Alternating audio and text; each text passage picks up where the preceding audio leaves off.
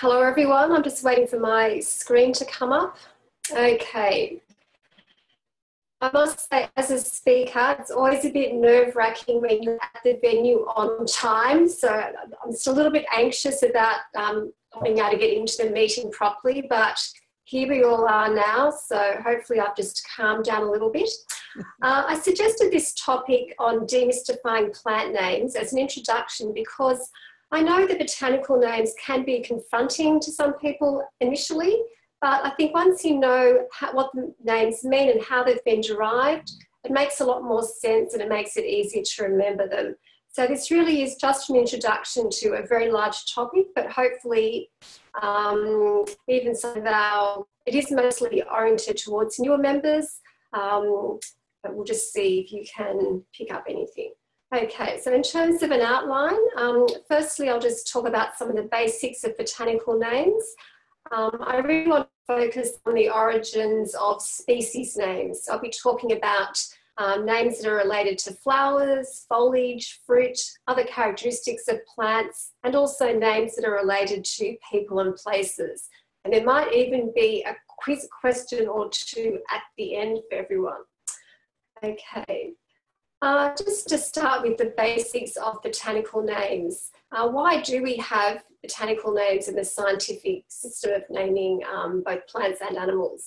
Well, it really ensures that each plant has a unique name, and that means that people can communicate clearly about plants, both for research and study and using plants. If we used common names, well, firstly, some Australian plants don't even have a common name. Other plants can have lots of different common names, and then sometimes the same common name can apply to lots of different plants. So it can certainly get very confusing. The other benefit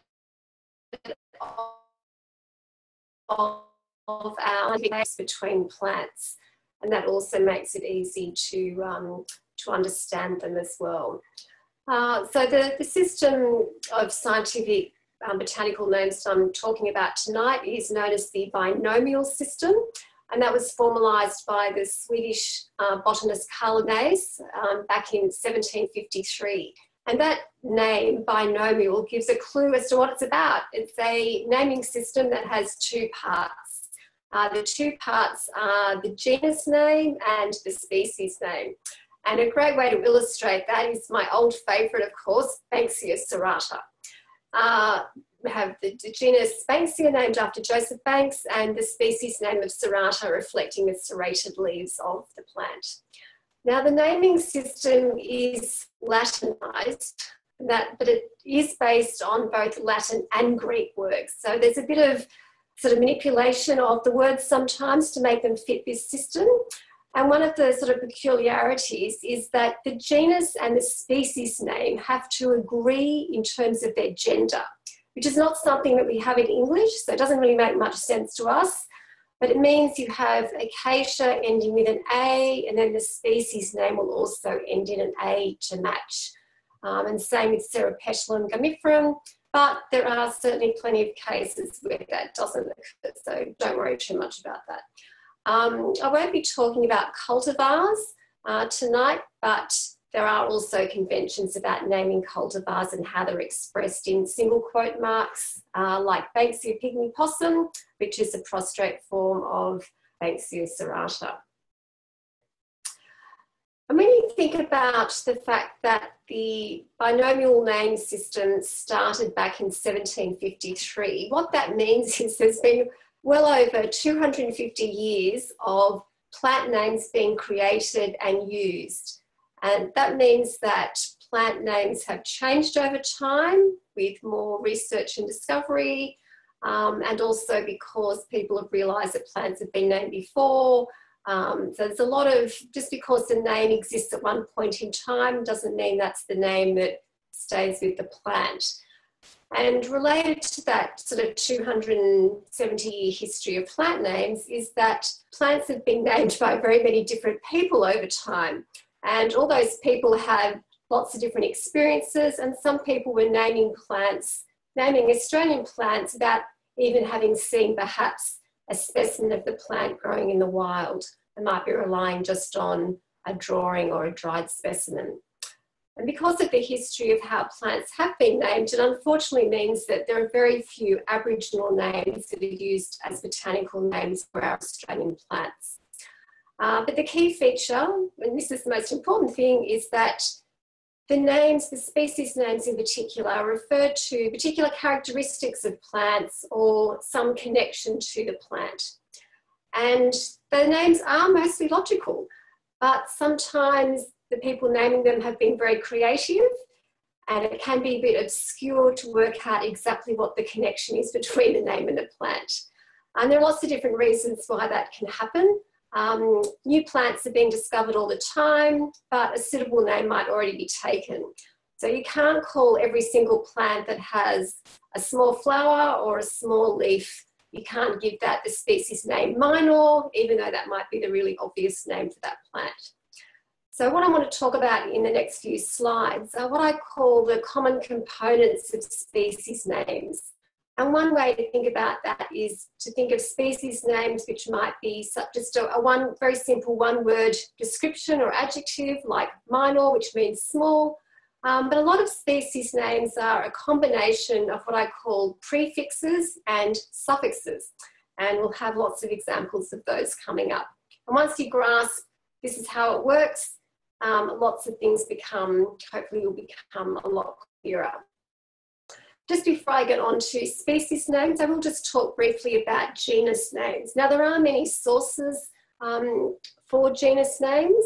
A lot of genuses or genera are named after people, both English people and also Europeans. So the Banksia genus was named in 1782 by actually the son of Carl Linnaeus, who came up with the binomial system in the first place. And then Grevillea was named after an English patron of botany who was a contemporary of Joseph Banks.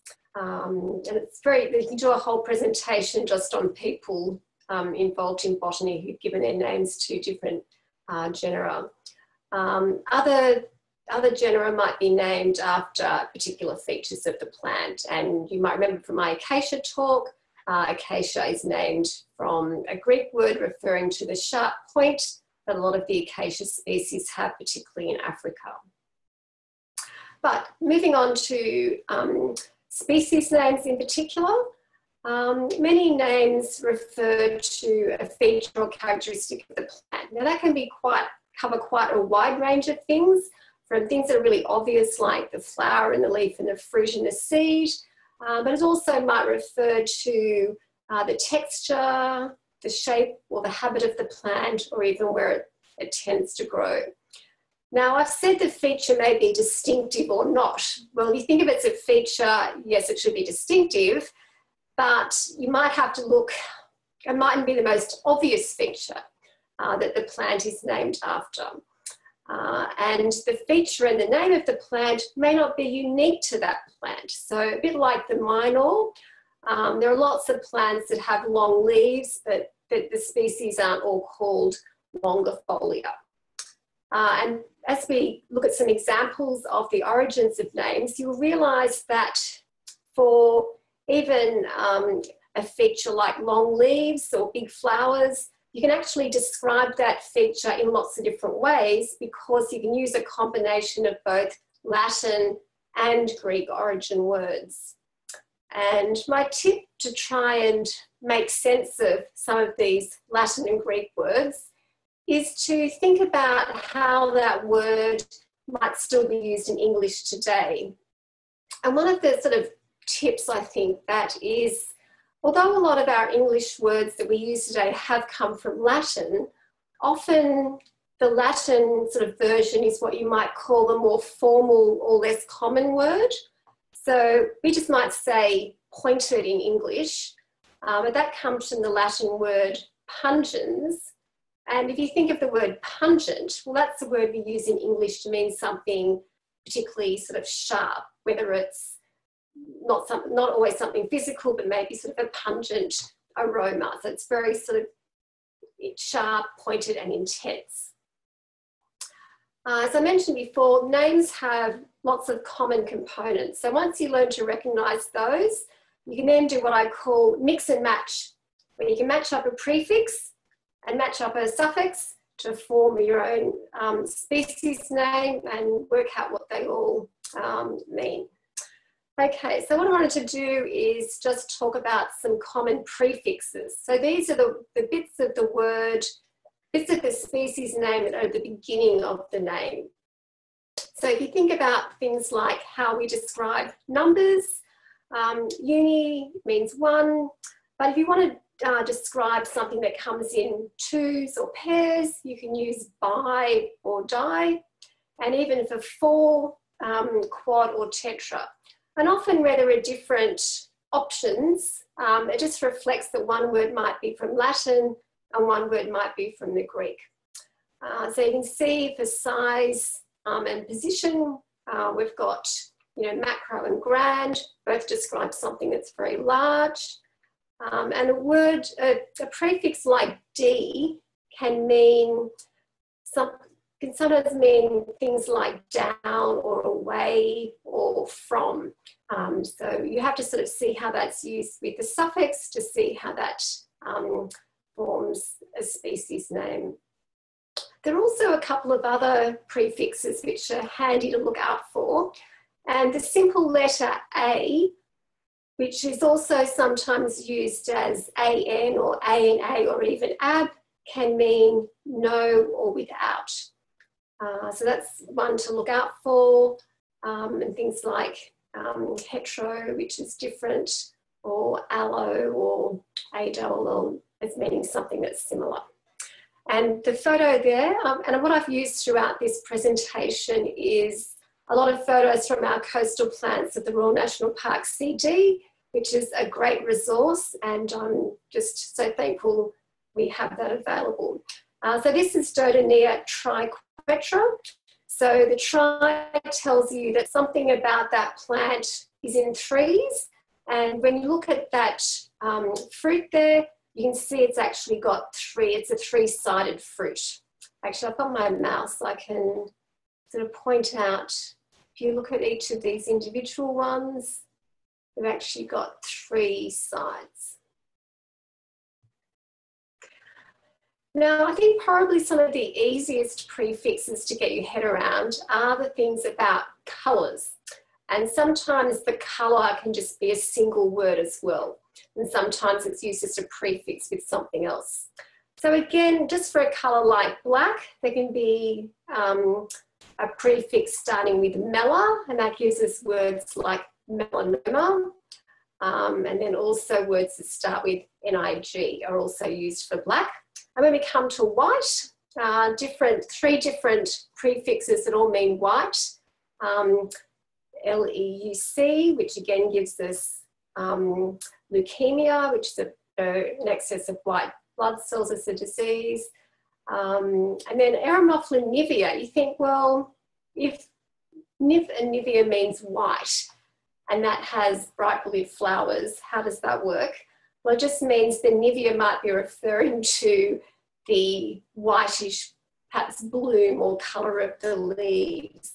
So it's not always applying to what you might think is the most obvious colour. And what I think is a really interesting group of prefixes are about the colour yellow. And again, anything that has a Y in it tends to be from Greek, a Greek origin. So Y's and X's tend to be Greek rather than Latin. And that's why we have a few different words for yellow, because they're coming from both Greek and Latin. And if you did chemistry at school, you remember that the chemical symbol for gold is Au, and that comes from the Latin word for gold. So that's AUR, means a gold or a yellow colour. There are also lots of different prefixes for the colour red, depending on whether it's sort of red, rosy red, rusty red, blood red or orange red. And then also green. So there aren't actually a lot of Australian plant names that seem to be named after green colours. But if you think about how we use the word today, like verdant, that comes from this origin, the VIR, the VER, meaning green. excuse me, a bit croaky. And blue. So cyan. And if you think of our native Commelina, which has the blue flower, that's how I always remember which one is the native one. The CC, the Commelina cyanea, has the blue flower. Okay, so lots of different colours. That's just some of them. And what I wanted to talk about now were what I call the suffixes, or what tends to be the end bit of the species name.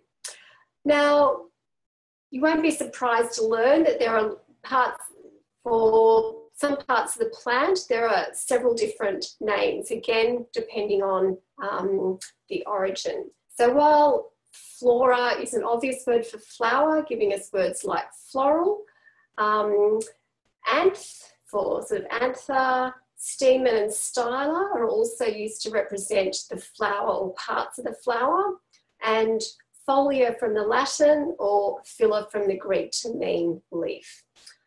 Other interesting suffixes defining the fruit or the seed can be words like carpa or carpus, sperma or spermum, spora, and even gyne, which refers to the fruit or the part that contains the seed, and that gives us words like gynecology, referring to ovaries containing seeds. What else do we have? Cephalus or cephala for head. And if you've always wondered what pogons are, they refer to beards or hairs. There are also some other words for hair as well. Now, there are some other endings which are really handy to look out for as well. So anything that ends in oides means it's like something else. If it ends in ensis, that usually refers to a place. And if the name ends in something like ferra, it means bearing or carrying. And we'll have a look at some examples of these in a minute. And I've just got a photo there of Acacia binovata. And if you look at the leaf, you can see it has bi, which is two veins, the nerve part on the leaf. So that's a two-veined leaf there. Okay, so now we get to do the fun bit where you mix and match the prefixes and the suffixes to form species names. So if you have A plus phylla, you get without leaves, and that's how we get acacia. That name, you can see, refers to Acacia phylla, which at first glance looks like it doesn't actually have any leaves. But if you have micro with a phylla, that would describe a plant with small leaves. What else we've got? Macrocarpa for big fruit. Say Melaleuca quinquenervia with 5 veins. We have quinque 5 plus nervia. And then our 2 words bearing. So we have, say, Xantheria resinifera is bearing resin, and the Indigofera is bearing indigo or purple flowers. So I talked about combining prefixes and suffixes into words, but you can also just have single words as descriptors. And I might just go straight to the example there of the word maculata. Now, that comes from a Latin word, macula, meaning sort of spotted or blotched. And when you think about how we use that word in English, well, we have the eye disease macular degeneration. And then we also have the word immaculate, which actually means without spots. So it's taking that, the root, and then adding the in or the in, meaning the opposite in front of it to get spotless. Now, how that's used in a species name, we have Eremophila maculata, which refers to spotted flowers, but then it's also used to refer to the mottled bark on a corymbia. Another example of just a sort of a single descriptive word is undulatum, which means wavy. And if you think of the English words or how we use that in English, which again is not a common sort of expression in English, You might think of undulating hills. And so if you look at the leaf of our very common Pittosporum, actually I've got my mouse here again, you can see that the leaves are wavy. Now, of course, not every plant with wavy leaves is called undulatum, but that's one way to remember that one. I'm just talking about some examples of names about foliage. Some names about foliage will have filler or folia in them. And then other names might just refer to perhaps some aspect of the leaf, like the tip, in the case of Grevillea micronulata. And you can see the little tiny tips on the leaves in this photo here.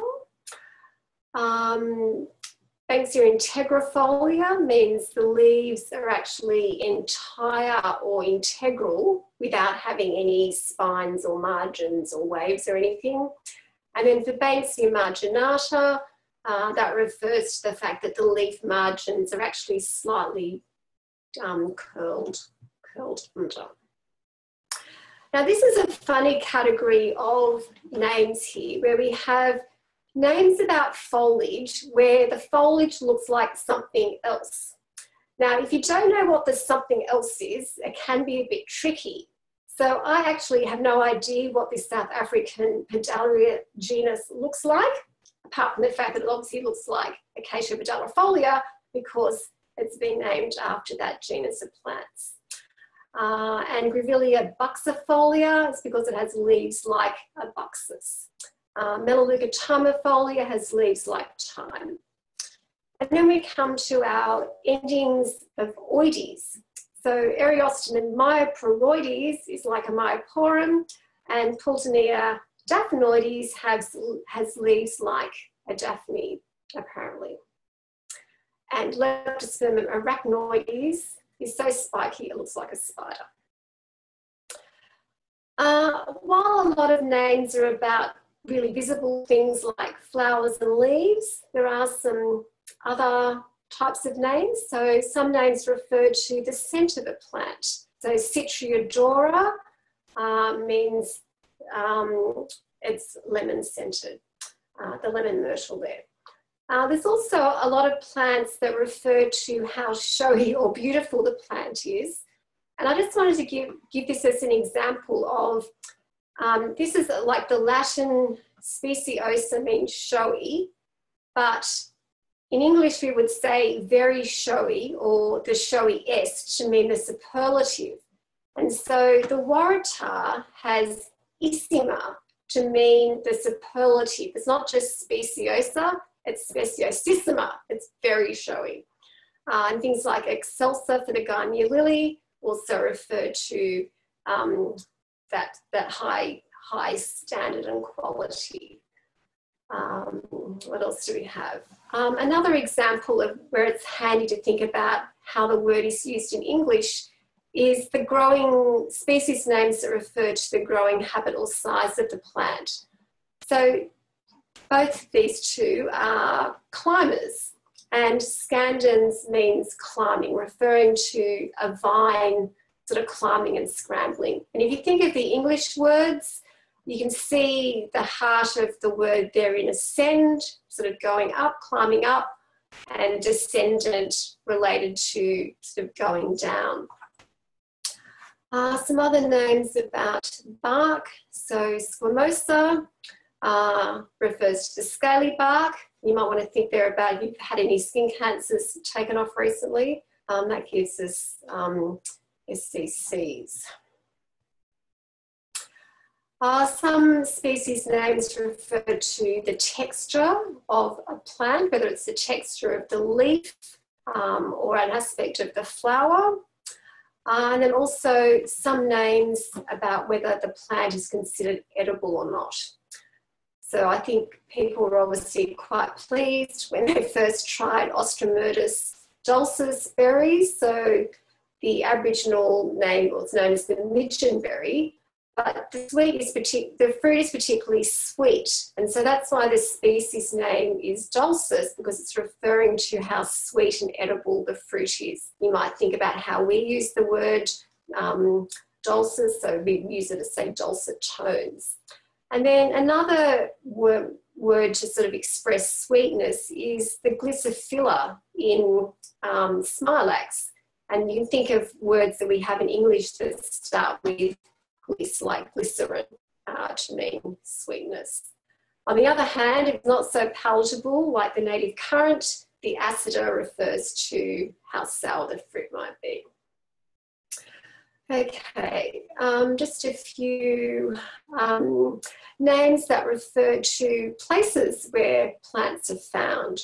So a common ending that refers to place names is ensis.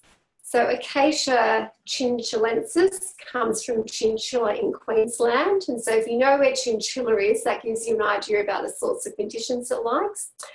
And the one name that I could sort of think about that actually came from an Aboriginal origin is Banksia croaginogalensis, which is found in Croajingalong National Park, right on the eastern, it's right near the border of New South Wales and Victoria on the coastline, and that is derived from Aboriginal words meaning belonging to the east, which makes sense considering how east the landmass is.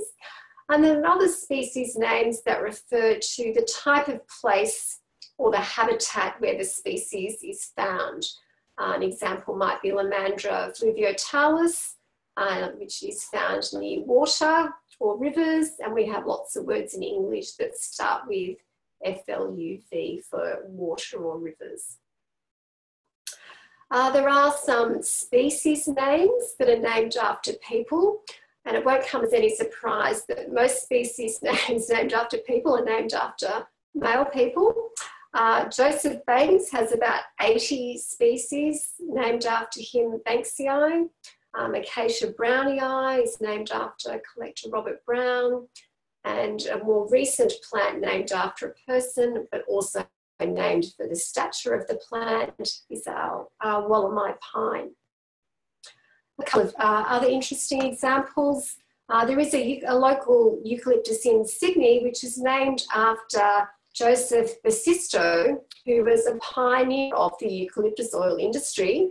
And in this recent era, you might have been spraying bottles of eucalyptus spray around. So that's an interesting one. And there is an olearia, which is a daisy bush named after a botanical artist at the Botanic Garden, Mark Flockton. Okay, what have we got next? Some tricky names, okay, just to sort of off. Some of these tricky names, where on earth do they come from? As you might know, I am very keen on my yellow flowers. Yellow buttons, it sounds like a mouthful, but when you break it down, it all makes sense. So the chrysis means yellow, and the cephalon means head. So that means yellow heads of flowers, okay? And then the apiculatum apparently refers, if you look really closely, to a tip on the leaf. Now, this is another interesting example of how when words change from Latin to English, apex, when the word has bits added to the end of it, often that changes to an I and a C, just like index becomes indices.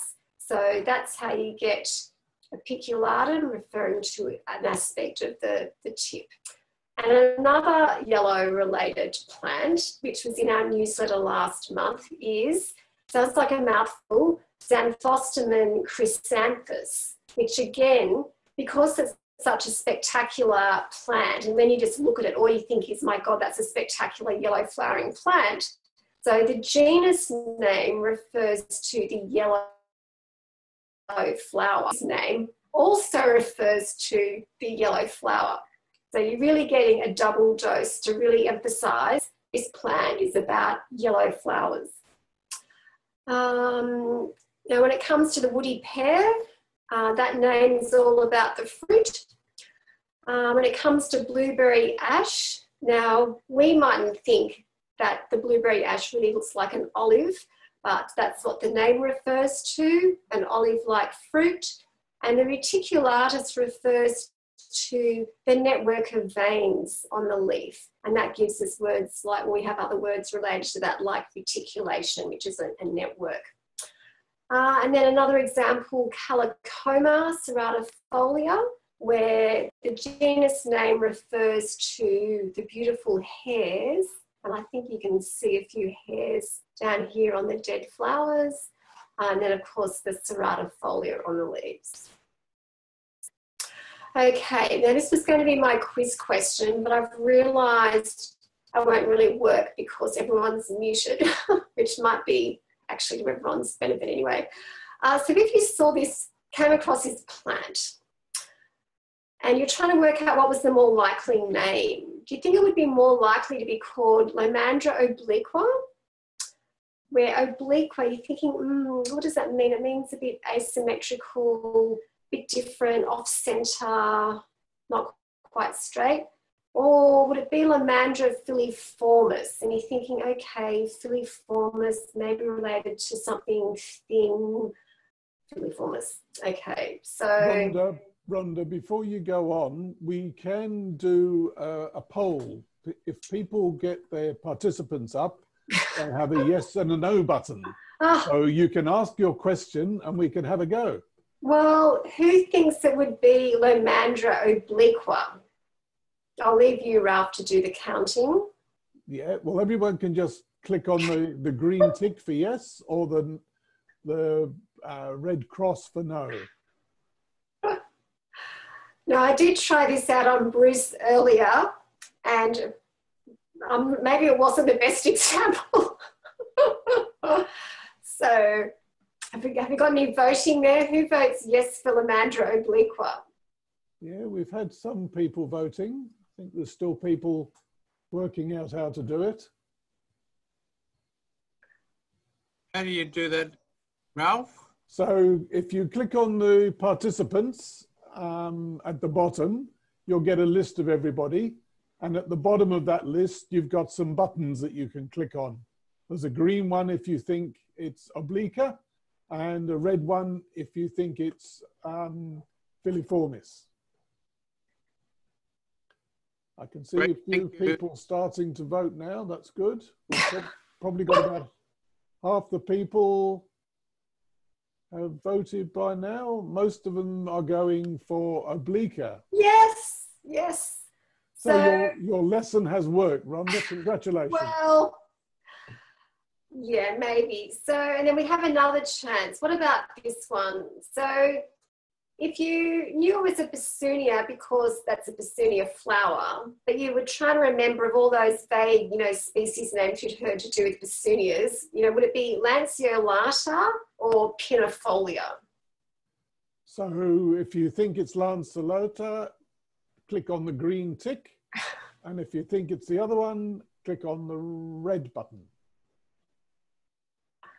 And it looks like we've got everybody knows what they're looking at because everybody has said pinifolia. Yeah, because when you look at that foliage, it is pine-like foliage, whereas lanceolata refers to a more sort of lance-like shape, which is actually broader. Now, this has obviously been a very, very quick overview, but I hope I've sparked people's interest in finding out more. And of course, we have our Bible, the Field Guide to Native Plants of Sydney, which is fantastic for explaining names. And our Coastal Plants of the National Park CD is also a fantastic resource. And a book that I came across last year is this one called The Dictionary of Botanical Names, which just has 3,000 sort of genus and species names in it, which gives you a bit of an idea. There are lots of other books available. I also came across one from the UK, which was really simply and beautifully laid out.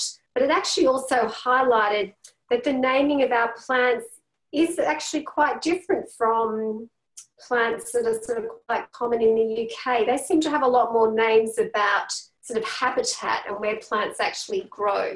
But anyway, and so my final slide is that I hope I've convinced you that plant names that all make sense, more or less, taking into account how the names have sort of come about over 250 years.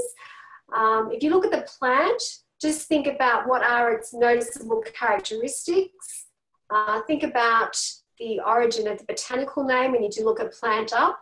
And if you're having trouble remembering some of the Latin and Greek words, just think of links to English words to help you remember them. And just think about how you can use the name origins to identify and remember species. So just to finish, we have Banksia marginata, named after the leaf edge. We have Tilapia speciosissima, named because the flowers are so showy and you can see them from afar, giving it the word tilapia.